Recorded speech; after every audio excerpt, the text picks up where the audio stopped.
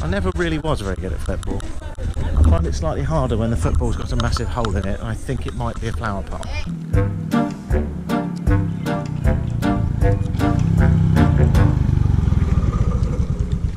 Don't forget.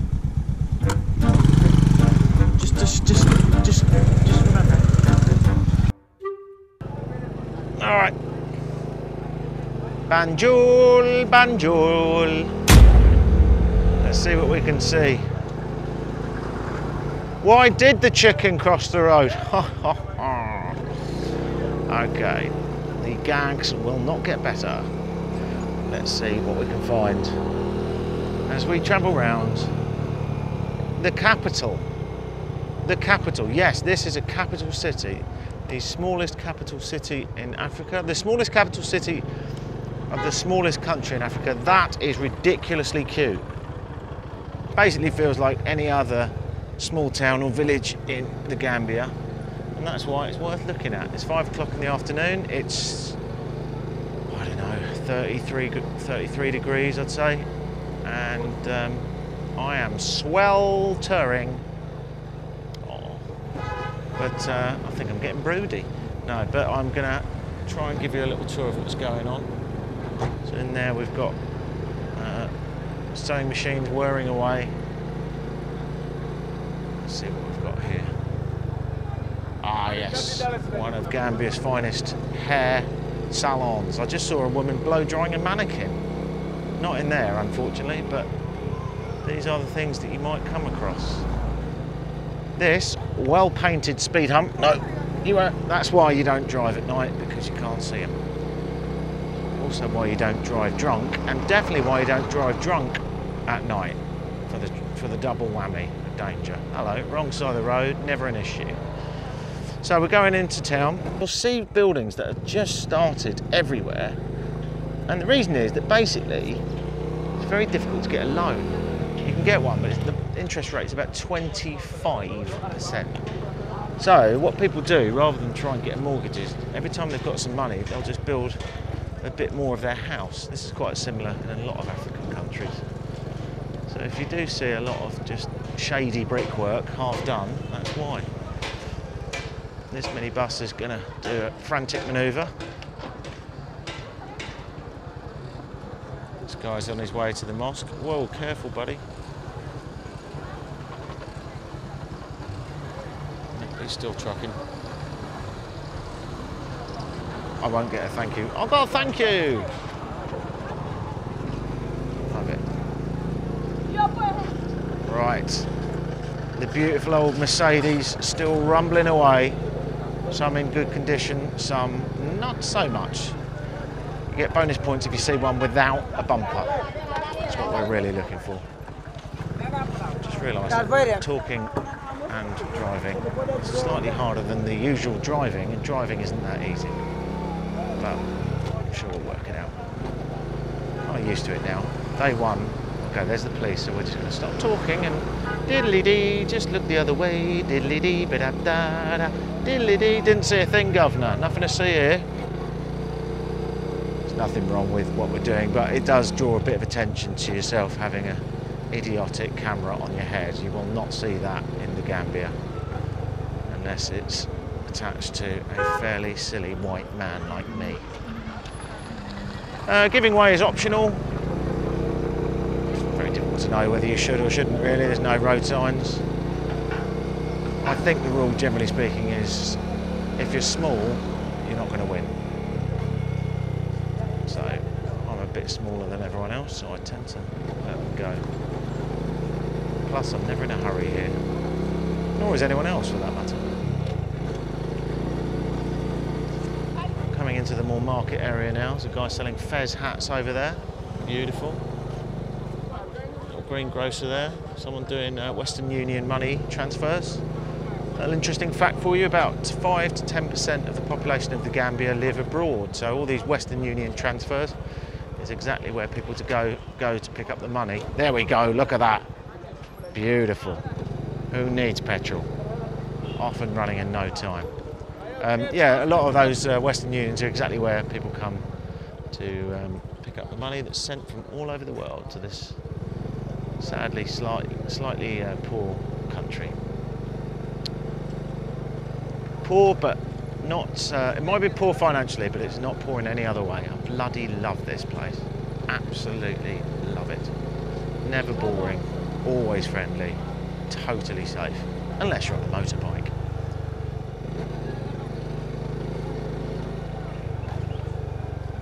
I could do a cheeky toot, but I'm so British, I can't possibly offend anyone. I'll do one now. Now that I won't offend anyone. Hello, brother. Not sure what he's saying, but I'm not going to hang around. So we're into the market area. It's very quiet, actually, for a Gambian market. Coming towards the end of the day. Hustle and bustle is somewhat over. If you want to see these things manic, come on sale day. Whoa. That's when everything's a bit discounted. Madness.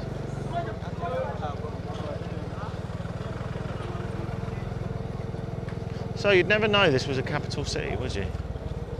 Hopefully you got a flavour for it. Lovely fresh bananas. Optional roundabout. We'll be going down this way. I don't think I've seen any animals walk out in the street, but hopefully in my other videos you've seen that. Oh, now here's a convoy. I'm not getting in the way of these bad boys. I don't know who they are, but it smells a bit like government to me. We won't be messing with them. The government, sadly, in this country is corrupt. I just had a very interesting chat with a guy in a restaurant who says he thinks it's getting worse. Classic story of Africa. We had a dictator come in. Well, actually, we had an elected prime minister come in and then change his president, sorry, then change his term so that he could be in for a bit longer. The classic Putin, like so many other dictators around the world, he hung on and went a bit bonkers, and now he's not doing the economy any good whatsoever. But it should be a very, sorry, dude, I'm loaded. It should be a very good economy here by all accounts, because they've got, God, I'm getting very nerdy, but I might as well tell you, they've got aquifers underground, loads and loads of water, so this whole place could be, and to a degree is, a very fresh arable land. But they could really dig down on that. Now I see why taxi drivers talk a lot. I didn't know I could do this. Apparently I can just keep rabbiting shit till the sun goes down. But I think we'll leave you there. Before I kill that woman. I think we'll leave you with a snapshot there of the golden hour, the sun going down. There's a couple of goats. Thank goodness we saw that. An African town isn't an African town without some goats. And yeah, I think we'll leave you there. Hopefully you got a good snapshot. Oh, actually, since it's in the distance, why not show you this as well? This archway, way in the distance, is the Independence Archway. When Gambia became independent from Britain, because apparently Britain, I don't know if you know this, but they were a little bit arseholey. Loved taking over parts of the world. But when Gambia got its independence from the United Kingdom, from us, if you want, they had an Independence Day celebration. And to do so, they built this archway. And I was going to do a bit of dodgy overtaking. Go and have a look at it. Because I'm running out of stuff to tell you.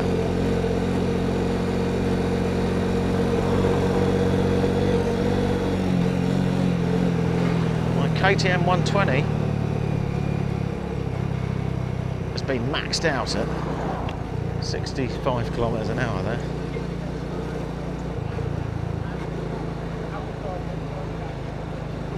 The Independence Archway. It's not often you see a load of seating on a roadway like this. But it makes sense, because when they had the Independence Parade, I should imagine government officials sat up there feeling very happy about it. And now it kind of looks a bit North Korean now, because they love all that, don't they? Tanks driving down the road while people sit down and watch it. But there you go, there's your archway. Some Doric columns for you column spotters. And when I get round this roundabout, I will bid you adieu, because it gets a little bit boring now, and we slowly turn into white man's town. Hello ladies.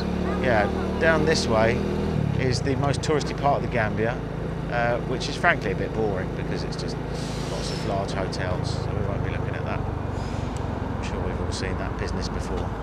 Gambia, can't say enough good about it. Come here, it's safe, it's a lot cleaner than a lot of neighbouring countries. The river's beautiful, the people are friendly, there's colours everywhere, it's never boring. Love it.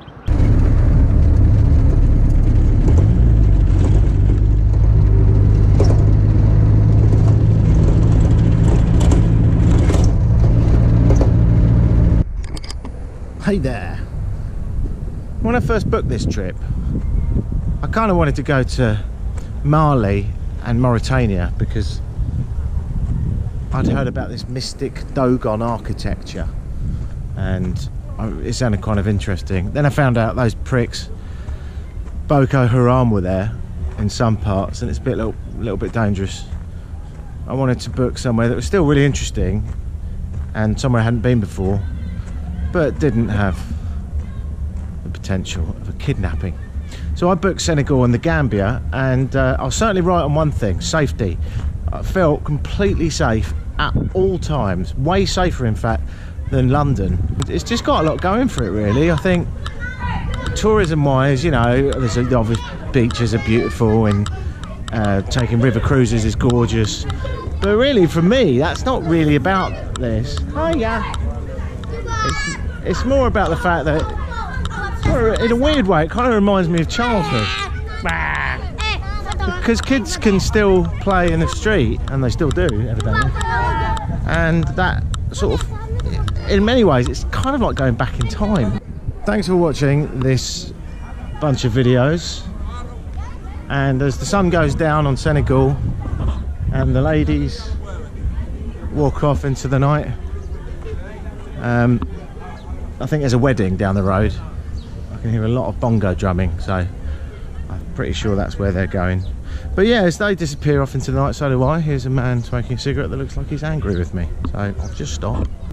It might just be his resting face. He did look a bit moody, you know.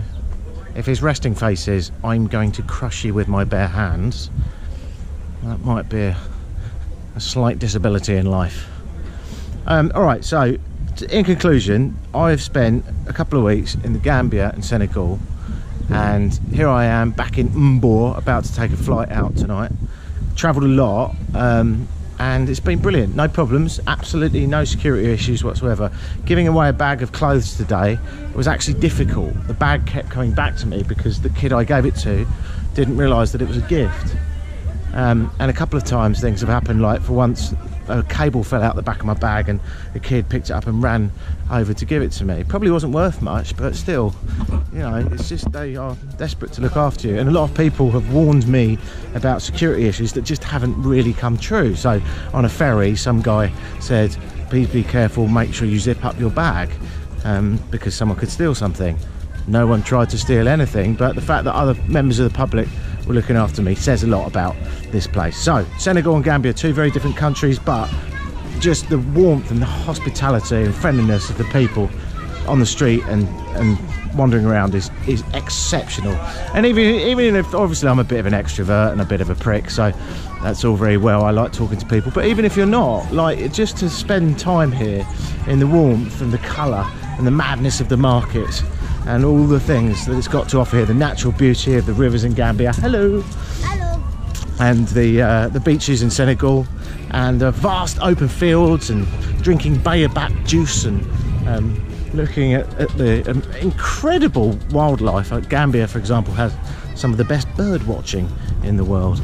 All that and a hell of a lot more are what makes this place brilliant, and I really highly recommend it. What a trip, a couple of weeks, and I feel so alive. It's been such a good buzz. Thank you so much to the amazing hospitality of the people in Senegal and the Gambia, and for you for watching. If you like sunshine in winter, then this is the place for you. If you like beaches, then this is the place for you. If you like rivers, if you like taking river cruises, if you like fishing, if you like doing mangrove cruises, if you like wildlife, if you like bonkers markets full of energy and vibrancy, then the Gambia and Senegal are countries for you. If you like safety, then these countries are for you. If you dislike health and safety, then these countries are for you. I don't think I've worn a seatbelt in 2 weeks. I don't think I've seen a seatbelt in 2 weeks. And I think the fact that when you rent a motorbike, it doesn't have mirrors because someone's physically put them out of their normal place and wrapped them in bubble wrap is a very good metaphor for the madness of this part of Africa. Come here, enjoy it. I can't recommend it enough.